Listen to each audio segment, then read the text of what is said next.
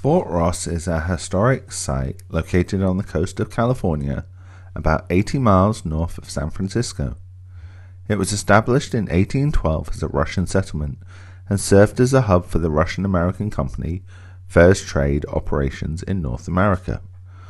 The fort was built to protect Russian interests in the region and was home to a diverse community of Russians, Alaskans, and Native Americans. It was also an important center for agricultural production, with crops like wheat, corn, and potatoes being grown on its lands. Today, Fort Ross is a state park and a National Historic Landmark.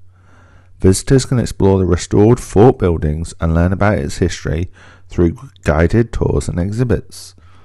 The park also features hiking trails, picnic areas, and a scenic view of the Pacific Ocean. Fort Ross is a fascinating glimpse into California's past, and a testament to the rich cultural heritage of the region.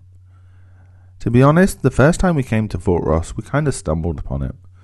We hadn't decided where we were going that day. We were just going to drive up the coast and stop off at any interesting places we found. As we pulled into the parking lot, more out of eagerness to break into our picnic than anything, we were hit with the awe-inspiring views and intrigue into what we had stumbled upon. Even though the fort was interesting, the best part for me was the beautiful and rugged Northern California coastline, offering a diverse range of wildlife habitats, and only a short walk down from the fort, it would also be criminal not to get up close and personal with the coastline.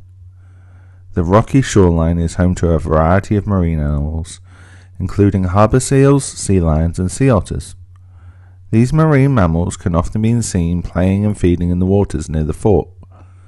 The park is also home to several species of seabirds, such as pelicans and gulls.